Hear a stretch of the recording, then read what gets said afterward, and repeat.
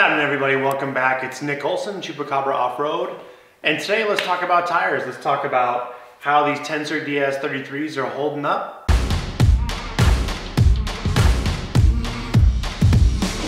So full disclosure, I didn't get these tires for free. I purchased them, got a pretty good deal on them through my friends at Temecula Motorsports. The MSRP on these things is 350 bucks a tire, and they've recently put them on sale, probably due to the coronavirus epidemic. Right now on their website, you can buy them for a little under $300, and I think the street price has always been there a little bit lower. So this definitely is, if not the most expensive, one of the most expensive options on the market for us here in the Southwest are looking for an all-around amazing desert tire. So once Tensor first appeared on the side-by-side scene with the regulator tires, it seemed like they always had a really good brand perception, quality. So from what I heard, a lot of people really liked the Tensor regulator. They were a little on the heavier side. And then once the Tensor DS32 came out, that seemed to be like a holy grail 32-inch tire because it was so light. That was more of a race-specific tire. Same thing we're seeing here with the Tensor DS33. This is definitely designed as a race-specific tire, but a lot of us are looking to use this as an everyday tire like myself. I'm curious, how well do they hold up? What's the performance? How are they, and can we put 2,000, 2,500 miles on them before they completely wear out? So I've always been a weight snob. This goes back to my bicycle days where 1 pound of rotational weight is equal to 3 or 4 pounds of weight on the bicycle. And when I was the motor, I definitely did a lot of suffering and realized that. The Tensor DS tires seem like have really good specs with a tall tire with a really light weight. First they launched the 35 DS, which is about 44.5 pounds. And more recently they came out with this 33-inch option. Now, before I purchased this Turbo S behind me, I was really wanting to go with some 35-inch tires. I thought they looked awesome. But once the 33 came out, it was lighter. It looked almost as big as the 35. A lot of off-road situations I've been in with 32s, I've had a pretty good ground clearance. I'm talking from Moab to most type of desert running, Arizona Peace Trail, kind of everywhere in between.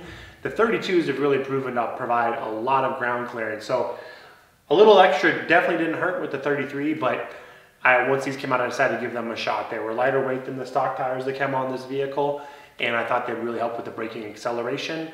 And also that peace of mind that I'm not going to be putting additional wear on all the drivetrain components. When you compare them to all the competition, they're definitely the lightest tires on the market, particularly for a 33-inch tire. So according to the website, the upper weight optimized rib protection, it prevents punctures.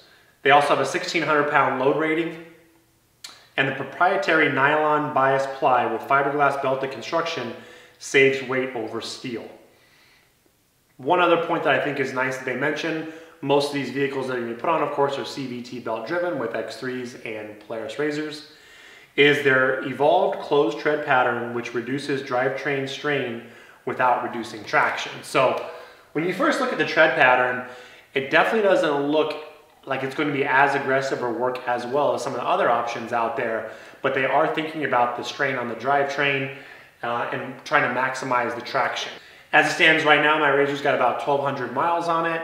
The first 300 I did with the ITP Coyotes, which came stock on this vehicle. A good tire, a little on the heavy side, but good. And I've also been racing my race car with some ITP Ultracross R-Spec tires throughout the year as well. So got a lot of experience with those tires. And if you're interested in hearing about how those did with a tire I previously ran, which was the BF Goodrich KR2 Baja, we'll link that video that I did in the description below. It's really good. The BFG is an amazing tire as well. And the ITP Ultracross is a really good tire for the money. So here's an up-close shot of what they look like compared to my brand new spare tire, which I haven't had to use yet. No issues with any flats. And I've been running the tires anywhere between 7 PSI out in the dunes to 12 to as much as 16 PSI. So let's talk about some of the environments I've taken these tires to and where I ride in general and why I am a weight snob. So starting off with Rocky Point, Mexico. Took the RZR down there, did some riding in that area. That area is pretty sandy, and there's a popular ride that I've done a couple times with some friends, which is a point-to-point ride down to El Golfo, which is about 80, 85 miles round trip. It's pretty much all sand. There's some whoops. And this type of ride requires us to carry all of our extra fuel, our clothes, food, snacks, all that type of thing. This type of ride requires us to have our cars loaded down with extra fuel, clothes, food, and drinks for an entire day and a long weekend ride. So I've seen a lot of issues with people breaking belts, people breaking rear radius rods, myself included. That ride ends up being pretty hard on these vehicles. Another ride that I did, which was a first for me, was out in Holtville, which is on the backside of Glamis. It is also a sandier environment. It sucked a lot of fuel, and it also sucked quite a bit of horsepower. Another reason why I like having a lighter tire. Another environment that I ride a couple times a year is Sandhollow in southern Utah. Now here's some footage when I took the DS's over Thanksgiving to visit my family, and it was really wet, it was really cold. It was probably the best conditions I've ever seen out there in Sandhollow. No matter what tire you had, the traction was gonna be really good. And surprisingly, those Magic Utah rocks are grippy even when it's wet. So another environment where you can't run paddles, there's too many rocks. A lighter weight tire is preferred. And then if you do wanna get into some rock crawling situations, there's a lot of trails and terrain like that in Sandhollow. Another environment I took them out to was Superstition, Placer City, OHV area on the other side of Glamis, closer to San Diego. It's what you'd typically expect in the Southwest. It's slippery, there's some sand washes, there's some fast whoop sections, there's some rocky stuff. We've done a race out there in our race car as well. Pretty rough terrain, all different types of terrain out there in terms of high speed, a little bit tighter washes, flowy type of terrain, and it was a good environment to test these out in as well. Getting into the rockier side, I took these tires and tested them in Arizona. Out here at Geyser Loop is where we film a lot and do a lot of suspension testing with the race car, as well as the surrounding area on some of the trails around Lake Pleasant, which include riding up near around the Crown King area, which is a ride I did recently. It was slower speed, it was rocky, it was technical. It was definitely a different environment than kind of everything I had mentioned. It was good to kind of switch it up and see how these tires worked in that environment. We had a lot of stream crossings, good traction as a whole because we've had a lot of rain this year. And finally, I took these things out to Glamis for a weekend about a month ago, right after some rain. So it was fun to try it out. I had the whole RZR loaded down with my family. Decided to try these out versus my Sandcraft Destroyer paddle tires. Worked really good. I ran the Tensors down at 7 PSI and led the rides all weekend. No belt failures, and it worked really good. So I was planning on having another 500 miles of product testing on these tires for the Arizona Peace Trail, but unfortunately our ride was canceled.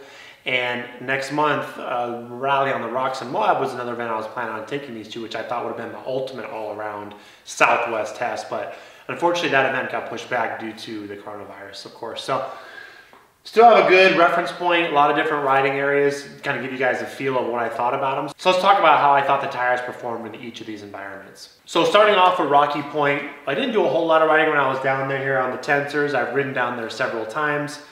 It is loose and slippery. First thing that comes to mind as it leads to everything is the 33-inch tires are noticeably taller than the 32s. It doesn't sound like it would be much, but I almost haven't scraped the bottom of this RZR at all since I've had it.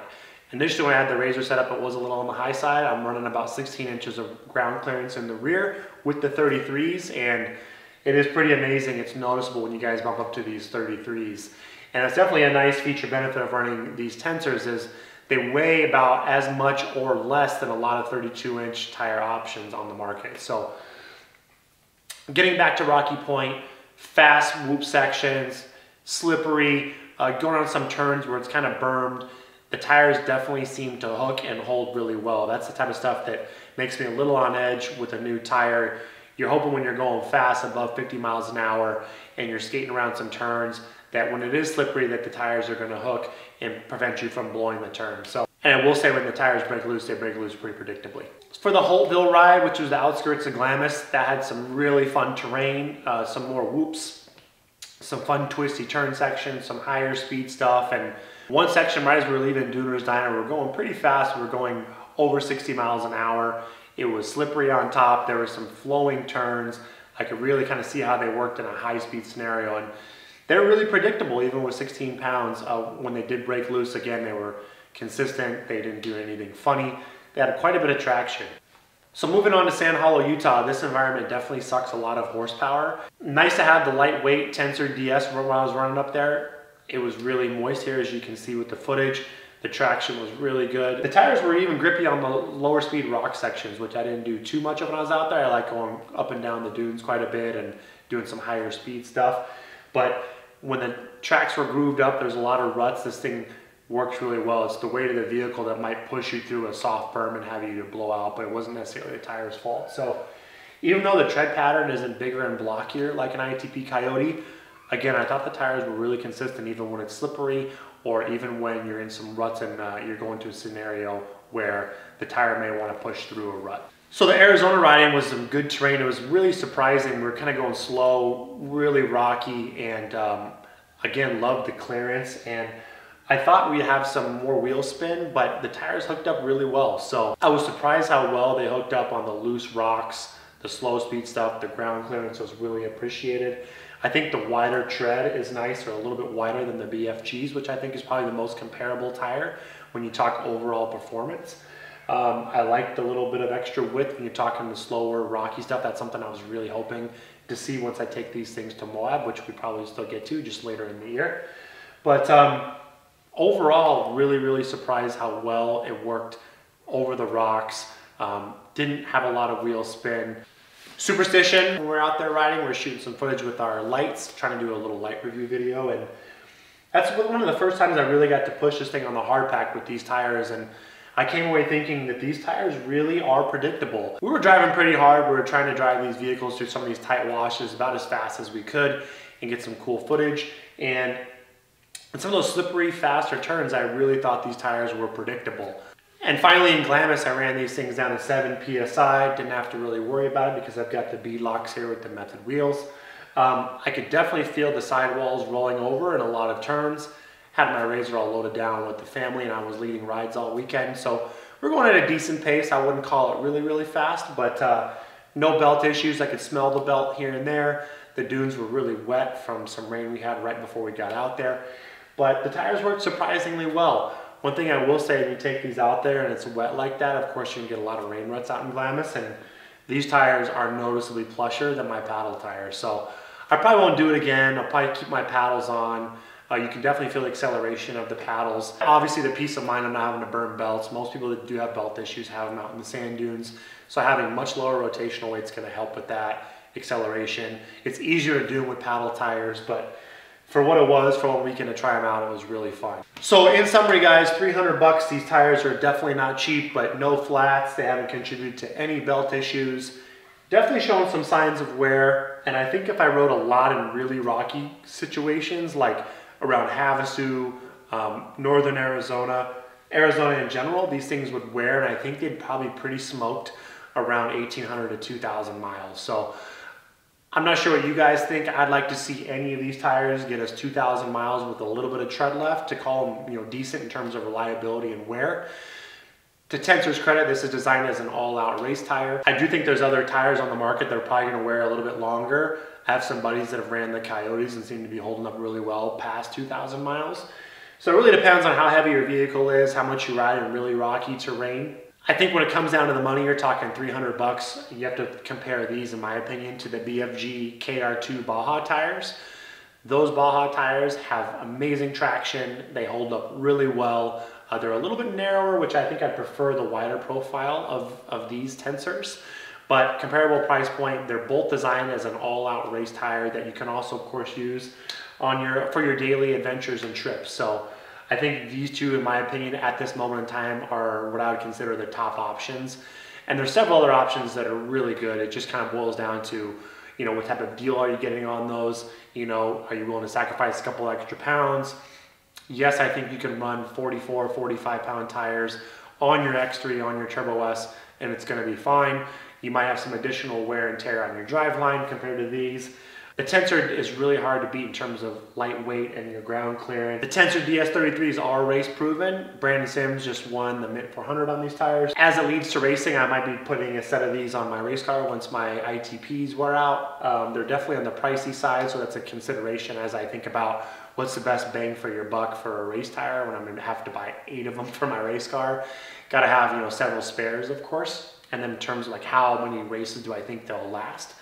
But I think Tensor has a really good tire, guys. I hope this gives you a little bit of perspective. So I hope this gives you some food for thought if you want to spend the dough on them. I really like them. I love how they look. The lightweight is definitely beneficial for the acceleration, the peace of mind of not having to burn a belt. That's why I decided to go with these. I think they probably do as good or better job than any other tire.